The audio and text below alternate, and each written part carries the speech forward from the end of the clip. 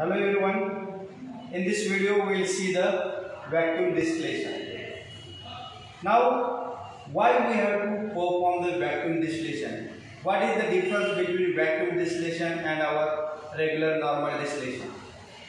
In regular normal distillation, the distillation is carried out at atmospheric pressure, and in vacuum distillation we have to apply the vacuum so that liquid will boil at low temperature. Why we have to perform the distillation at low temperature? Because these high boiling liquids may undergo decomposition at high temperature. So we have to perform that distillation at low temperature so that decomposition of that liquid compound can be avoided. Yes, now I will show you the apparatus used for the vacuum distillation. This is a pear-shaped flask. We will take this compound which you are going to purify in this flask, and this flask will be fitted with this adapter. This adapter we need because when you are doing the distillation, that time you will get the boiling point at that reduced pressure. We will put that thermometer in this adapter, so we can measure the boiling point at a reduced pressure. Now we have to connect this pear-shaped flask to this condenser.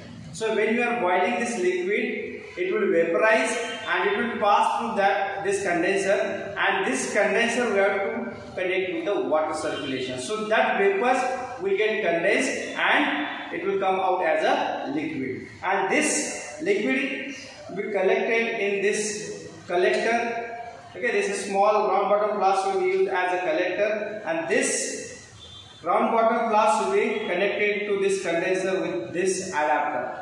Here we can connect it and we can collect your liquid into this round bottom flask, and the vacuum is connected to this outside knob. Okay, this is the setup for the vacuum distillation. Instead of this pear-shaped flask, we can use this round bottom flask also. Now I will show you the vacuum distillation setup. Okay, we need the two stands, burner stand, and set this vacuum distillation setup near to the sink because we need the water for circulation. Today I will show you the vacuum distillation of benzyl alcohol. The boiling point of benzyl alcohol is 205 degrees Celsius.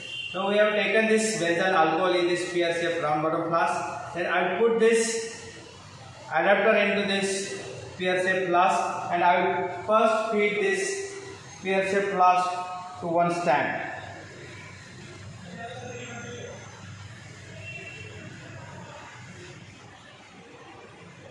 Then connect the condenser to this flask. First I will feed into this second stand, and then I will connect to the flask.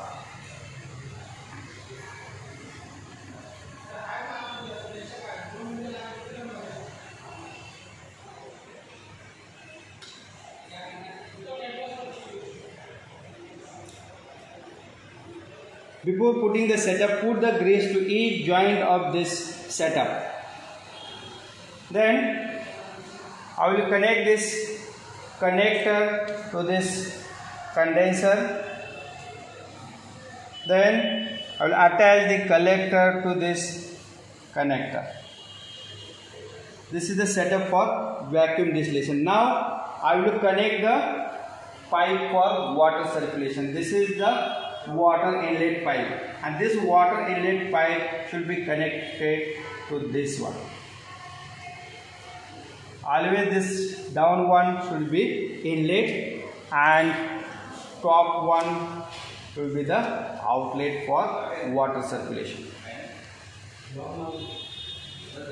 Okay. Now this RB is in here, so here we have to put some support, so otherwise it will fall down.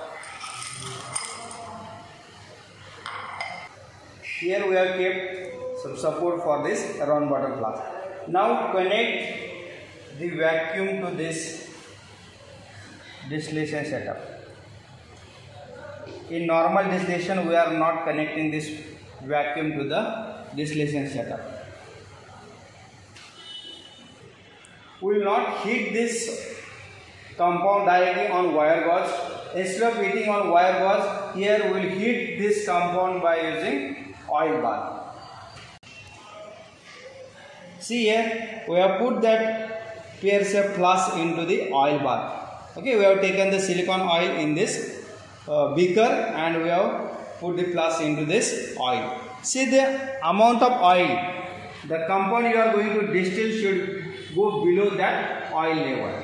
That much oil is required for the heating. Why we are using the oil? Because if you use the oil, then there will be the uniform heating of your liquid compound. Okay. This is set up for the vacuum distillation. Before starting the distillation, please put the 2 porcelain pieces into your round bottom flask. Okay. Now start the water circulation first.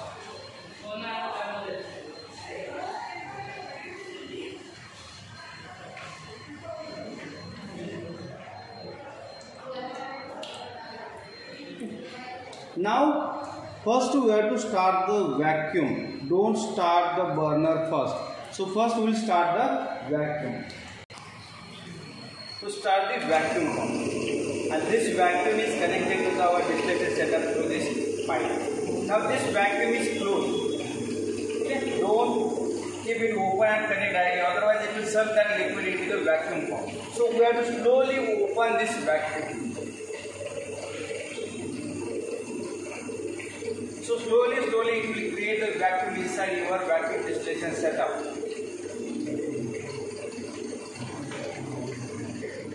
We have started the vacuum pump. Now wait for some time. If there is any volatile impurity in your liquid, it will come out at room temperature. Wait for 1 or 2 minutes, then we will start the burner. Now I will start the burner.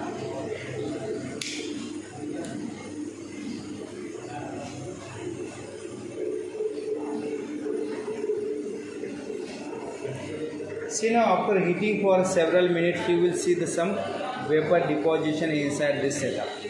So the distillation will start after some time. Distillation has started. This liquid started to boil and here it is coming out. That is the pure benzyl alcohol. And see the temperature now. It is around 100 degrees Celsius. This is the effect of vacuum on the boiling point.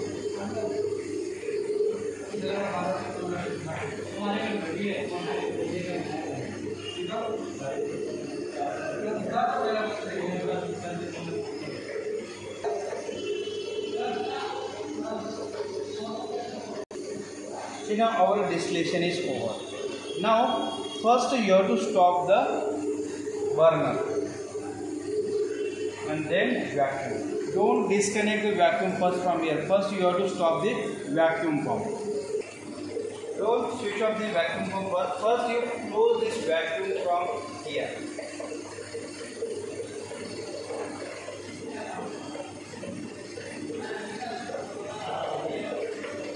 Then open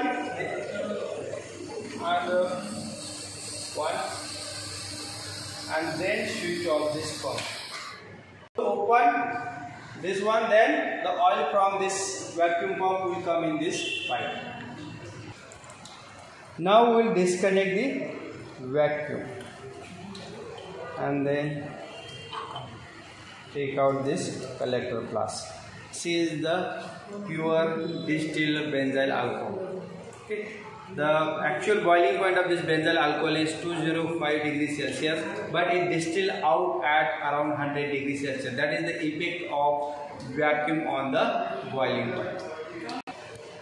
If you want to measure the amount of that purified compound, okay, to measure the volume by using measuring cylinder, or if you want the weight of that compound, then before starting the distillation, first take the weight of this empty round bottom flask, and then after the complete distillation you take again the weight of this flask, and that difference will give the weight of your product.